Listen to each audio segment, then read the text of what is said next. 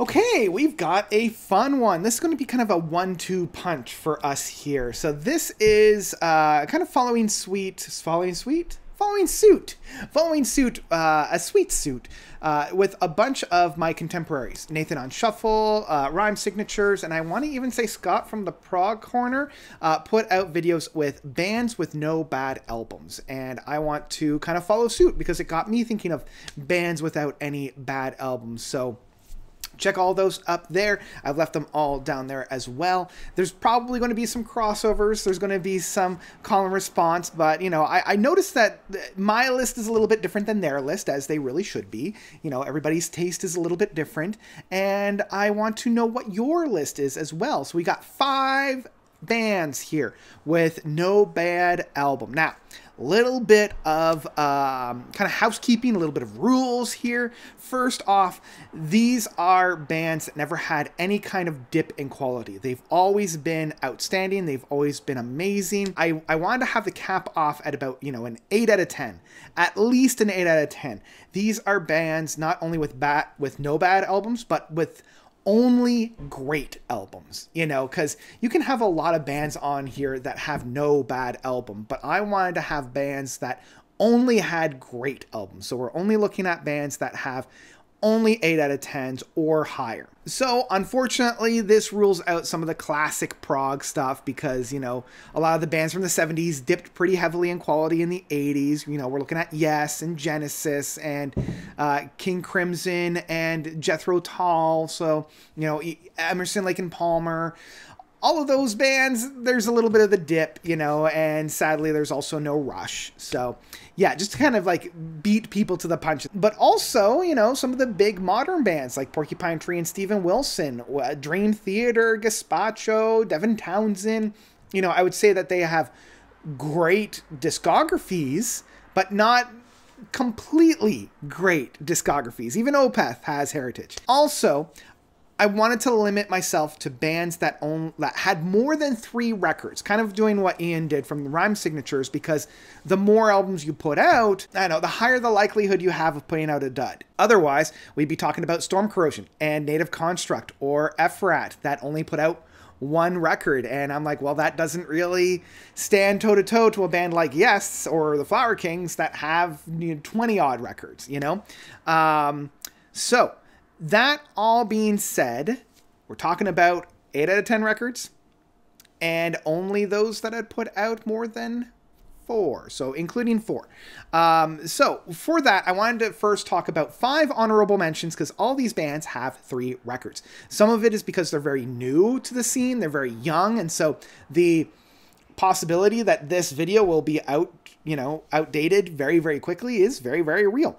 As well as, you know, they put out 3 and then they were kind of done.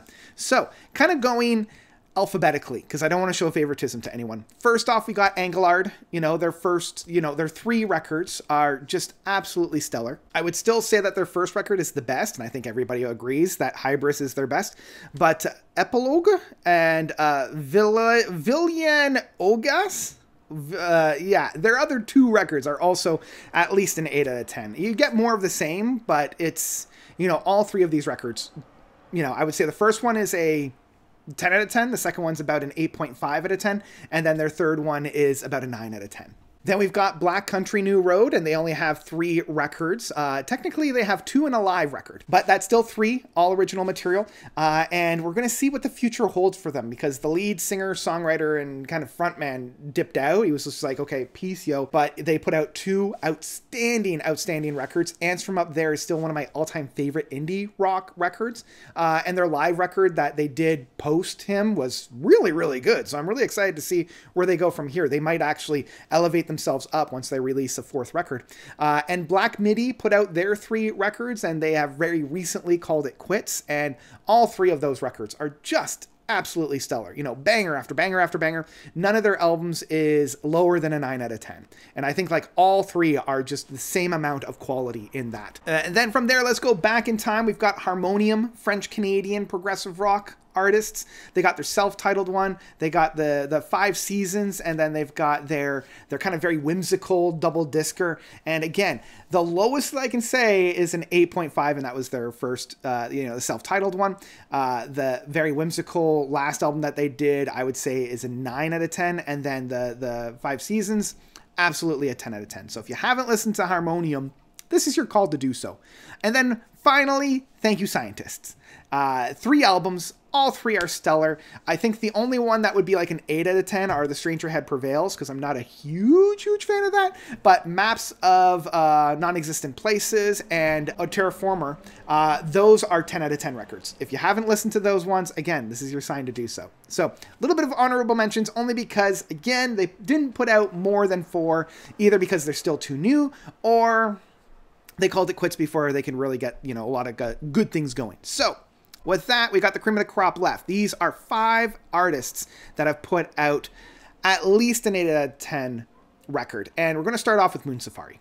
Moon Safari, one of my all-time favorite bands. Doorway to Summer, Bloom Yud, Lovers, and Him Lay Back in Volume 1 and Volume 2. The only one that I would say dips a little bit is Him Lay Back in Volume 1, but even that I would consider a very strong 8 out of 10, with Mega Moon and, Candyland? Those 2 tracks, as well as Too Young to Die, just stellar, absolutely stellar. And like the whole album itself is so strong, so that I absolutely love it. So when the weakest album of the lot is a very strong 8 out of 10, the rest are magnificent. Doorway to Summer being the debut, I absolutely love. I think it's still one of the best debut records that we've ever seen, like hitting so hard, so quick, so strong right off the get-go. Bloom Yud being their masterpiece, absolutely stellar. If you pick up a Moon Safari album, you're not going to go wrong. And the very longly anticipated Him Lay Back in Volume 2 absolutely blew the first one out of the water. It was so freaking good, an absolute return to form, and I still listen to it now and just get all the good feels about it. Another one is another contemporary. A lot of these are contemporary. This one's a contemporary prog band. It shouldn't come to any surprise for any of my viewers, and that is Haken. Haken's album, starting with Aquarius, going into Visions, going into The Mountain, going into Affinity, which for me, this is when we start to waver a little bit. But even with Vector, Virus, and Fauna, I still love all their albums, and I think that like all of the, the last 4 records, again, Affinity, Vector, Virus, and Fauna, they're all 8 out of 10s, even with Virus being the worst, I would still consider that one, just with the Messiah Complex, an 8 out of 10 experience. I know it's got Carousel and the Messiah Complex, and that alone is enough to elevate it to an 8 out of 10. But I love Vector. Vector is one of my favorites. I think it is their best current iteration of the band that they've done so far, and I absolutely adore Fauna. I know a lot of people don't really like it all that much, but I still get so much out of it. It might have been because I saw a lot of those songs performed live, and I think the only one that I'm like, the only track off of that album that I'm not completely here for is Love Bite, but even then I still love it, so Fauna I think is enough to elevate it. There's enough in that record. It's the most dense record that they've ever put out, and that includes the Vector Virus duo. Their first 3 records you can't touch. All 3 of those records are 10 out of 10s.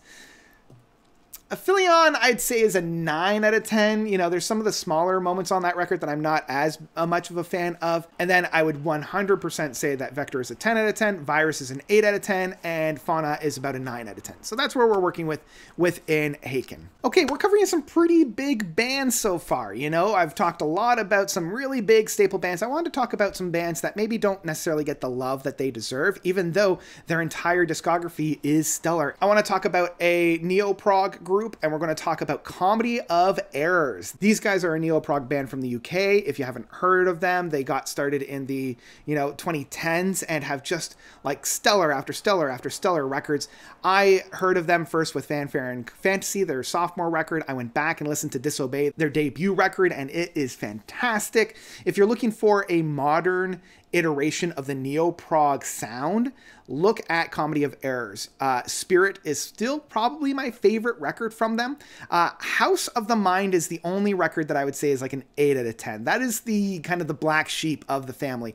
But Time Machine and Threnody for a Dead Queen, these ones are 9 out of 10s. I would say Fanfare and Fantasy and Spirit are 10 out of 10s, and Disobey is probably about a 9 out of 10. So yeah, if you're always struggling with the neo-prog sound and you want something that's a little bit more contemporary, a little bit more new, putting new spins on older sounds, check out Comedy of Errors. Yeah, that's one that I wish that more people knew about, because I feel like neo-prog in the prog sphere doesn't really get a whole lot of love. So I want to champion that, because I love neo-prog. Neo-prog is one of my favorite expressions of prog music. All right, let's talk about a band now that is a part of the prog movement, but kind of sidestepping. They're a little bit more popular. They're a little bit more independent. And again, this is another one that those who love this band and know about this band love them, but I feel as if, I don't know, they kind of get overlooked, and that is Godspeed You Black Emperor, kind of moving within the post-rock experimental side of things. And there were a lot of bands to choose within this. I find within this expression, there's a lot of bands that put out amazing and beautiful records, but they always have one or two duds. You know, you've got Sigur Rós, you got Explosions in the Sky, you got Mogwai. I love all of their discographies, but there's always that one or two albums that I'm just like, ugh, that's a little bit of a jagged pill.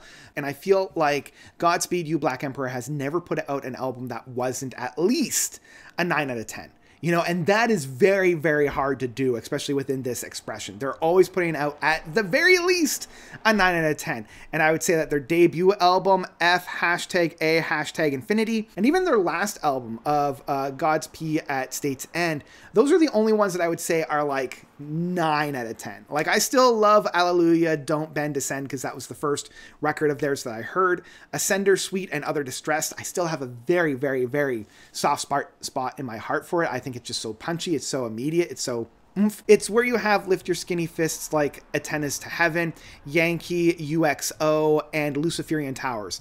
These three records are 10 out of 10s. These are full-on masterpieces, and I can't not give it to this band, especially because all those albums that are around it are just so brilliant as well. Again, they never dip below a 9 out of 10. This brings us to our last one, and I was kind of hemming and hawing and trying to figure out who would take the last piece, because there's a lot of bands that I haven't already covered. But I gotta give it to my man.